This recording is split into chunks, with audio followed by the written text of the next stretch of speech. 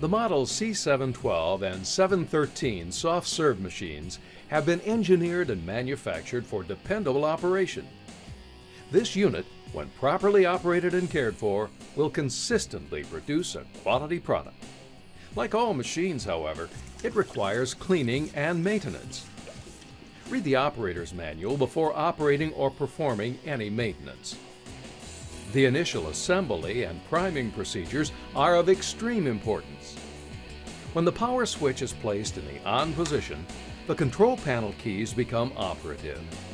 A fluorescent display will be either blank or indicate that the unit has been cleaned. The brush clean counter will display the number of hours since the freezer was last brush cleaned. In the menu program, the arrow symbols and the select symbol function as menu keys. The up arrow increases the value above the cursor and scrolls upward in text displays. The down arrow decreases the value above the cursor and scrolls downward in text displays. Select advances the cursor position to the right and is used to select menu options. With the access code screen on the display, use the Select button to set the first code number in the cursor position. Press the Select button to move the cursor to the next number position. Continue to enter the proper access code numbers, 8309, until all 4 numbers are displayed. Then press the Select button. If the correct access code was entered, the menu list will display on the screen. Touch the arrow symbols to move up or down through the menu. Select a menu option by pressing the Select button. Exit the menu program by selecting Exit from Menu or touch the cone symbol. Selecting Exit from Menu will exit the menu and return the control panel symbols to normal operation. When you enter the store in the morning and find the parts of the machine disassembled and laid out to air dry from the previous night's cleaning, you will need to assemble the parts into the freezer, sanitize them, and prime the freezer with fresh mix in preparation to serve your first portion of the day. To assemble the machine, first make sure the power is off. Next, lubricate the groove on the beater drive shaft and then slide the boot seal over the small end of the shaft into the groove. Lubricate the inside portion of the boot seal and the flat end of the seal that comes in contact with the rear shell bearing. Apply an even coat of lubricant to the shaft. Do not lubricate the hex end. Insert the beater drive shaft through the rear shell bearing in the freezing cylinder and engage the hex end firmly into the drive coupling. Before installing the beater assembly, check the scraper blades for any nicks or signs of wear.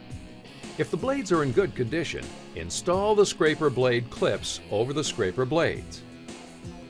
Place the rear scraper blade over the rear holding pin on the beater. Holding the rear blade on the beater, slide it into the freezing cylinder halfway. Install the front scraper blade over the front holding pin.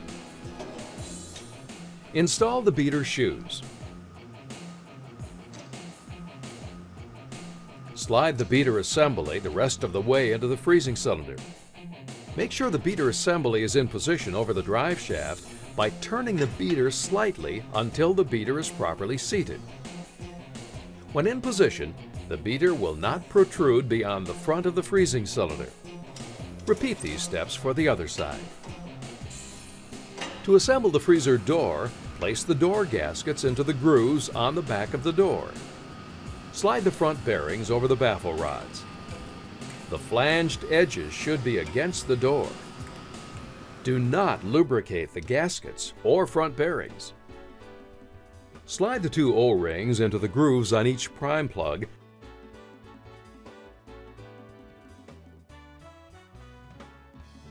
and apply an even coat of lubricant to the O-rings and shafts.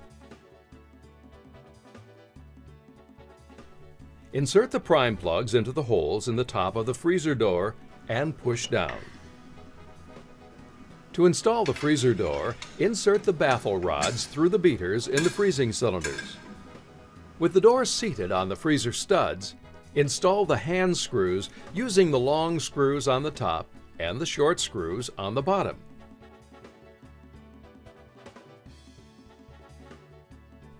Tighten them equally in a crisscross pattern to ensure the door is snug. Slide the 3 O-rings into the grooves of each standard draw valve. Slide the H-ring and the O-ring into the grooves of the center draw valve. Lubricate the H-ring and the O-rings.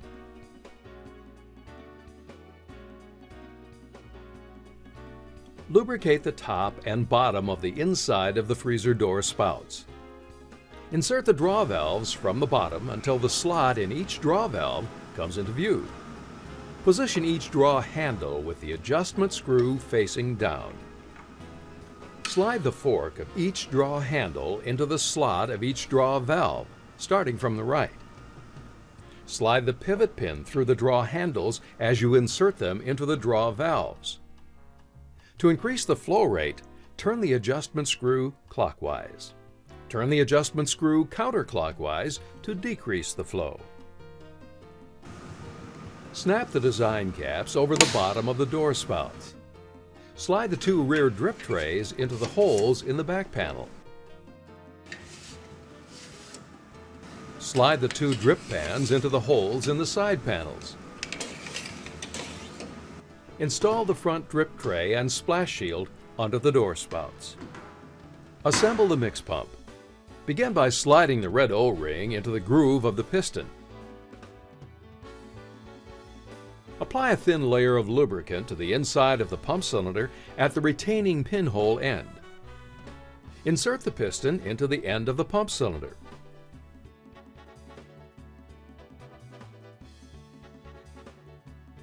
Assemble the valve cap. Begin by sliding the O-ring into the groove of the valve cap. Slide the pump valve gasket into the holes on the cap. Insert the valve body cap into the hole in the mix inlet adapter. Insert the mix inlet assembly into the pump cylinder. The adapter must be positioned into the notch located at the end of the pump cylinder. Secure the pump parts in position by sliding the retaining pin through the cross holes located at one end of the pump cylinder.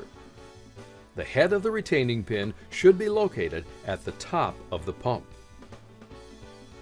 Assemble the feed tube assembly. Slide the check ring into the groove of the feed tube. Install 1 red O-ring on each end of the mix feed tube.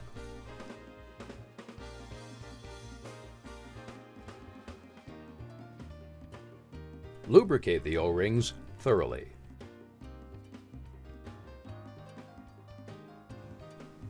Lay the pump assembly, the pump clip, and the mix feed tube in the bottom of the mix hopper for sanitizing.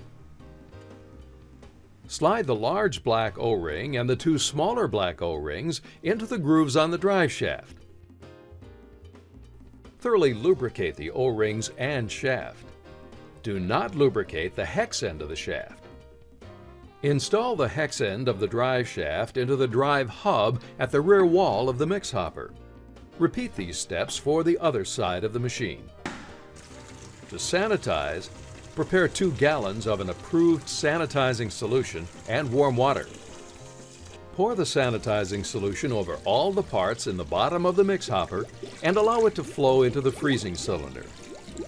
Make sure your hands are clean, and then, while the solution is flowing into the freezing cylinder, brush clean the mix level sensing probe, the mix hopper, the mix inlet hole, the air mix pump, the pump clip, the mix feed tube, and the cotter pin. Install the pump assembly at the rear of the mix hopper. To position the pump on the drive hub, align the drive hole in the piston with the drive crank of the drive shaft.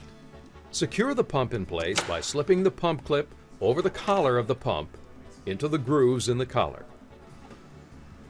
Install the pump end of the mix feed tube and secure with the cotter pin. Prepare another 2 gallons of an approved sanitizing solution and warm water. Pour the sanitizing solution into the mix hopper and brush the exposed sides of the hopper. Place the power switch in the on position. Touch the wash button on each side. This will cause the sanitizing solution in the freezing cylinder to be agitated.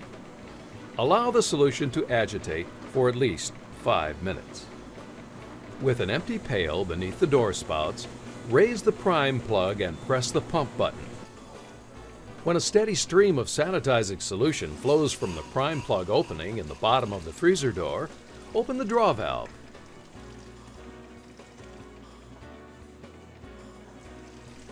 Once the sanitizer stops flowing from the door spout, press the wash and pump buttons. The draw valve will close automatically. Repeat these steps for the other side of the machine. To begin priming the machine, place an empty mix pail beneath the door spouts. With the prime plug in the up position, pour 2 1/2 gallons of fresh mix into the mix hopper and allow it to flow into the freezing cylinder.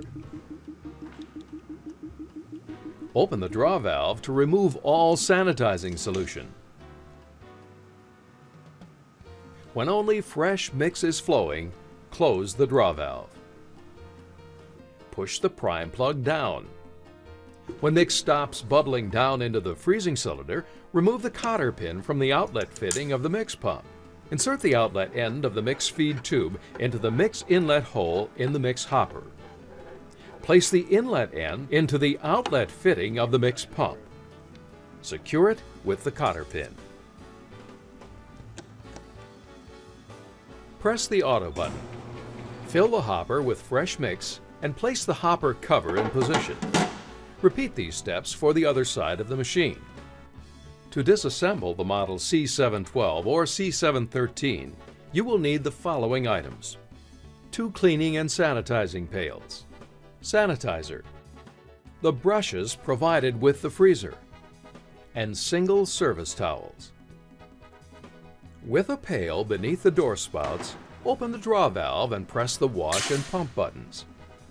Drain the product from the freezing cylinder and the hopper. When the flow of the product stops, press the wash and pump buttons, canceling the wash and pump modes. Close the draw valve. Remove the cotter pin, mix feed tube, pump clip, and the assembled air mix pump. Repeat these steps for the other side of the machine. To rinse the machine, pour 2 gallons of cool, clean water into the mix hopper. With the white hopper brush, scrub the mix hopper and the mix level sensing probe. Use the medium-sized white brush to clean the mix inlet hole. With a pail beneath the door spouts, raise the prime plug and press the wash button. When a steady stream of rinse water is flowing from the prime plug opening in the bottom of the freezer door, open the draw valve.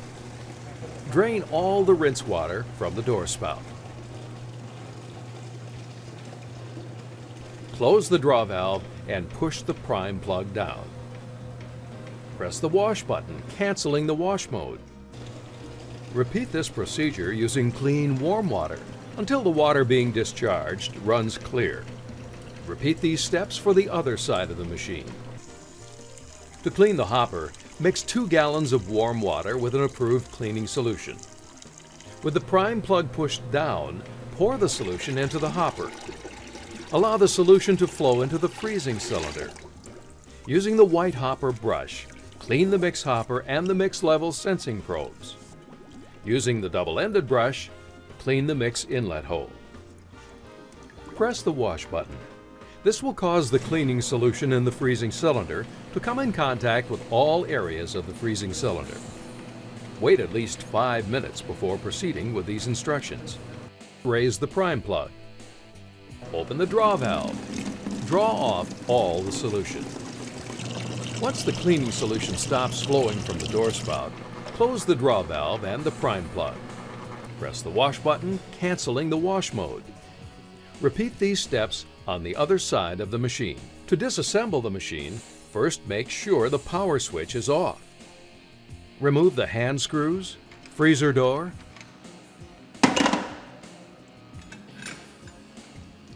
beater and scraper blades, and drive shaft with drive shaft seal from the freezing cylinder. Remove the drive shaft seal from each drive shaft.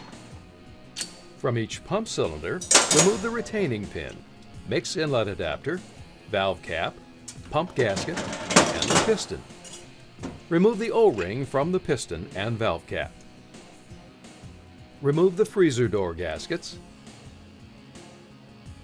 the front bearings, the pivot pin, the draw handles, the draw valves, the prime plugs, and the design caps. Remove the O-rings from the draw valves. Remove the pump drive shafts from the drive hubs in the rear wall of the mix hoppers. Remove the front drip tray and the splash shield. Remove all the drip pans and take them to the sink for cleaning. Thoroughly brush clean all disassembled parts in cleaning solution, making sure all the lubricant and mix film is removed. Be sure to brush all surfaces and holes, especially the holes in the pump components and the draw valve holes in the freezer door. Rinse all parts with clean, warm water. Place the parts on a clean, dry surface to air dry overnight. Return to the freezer with a small amount of cleaning solution and use the black brush to clean the rear shell bearing at the back of each freezing cylinder and the drive hub opening in the rear wall of each mix hopper. Wipe all exterior surfaces of the freezer with a clean, sanitized towel. Following the procedures presented in this video will result in many hours of trouble-free operation of your C712 and C713 soft serve machine and will significantly contribute to a long and useful operational life.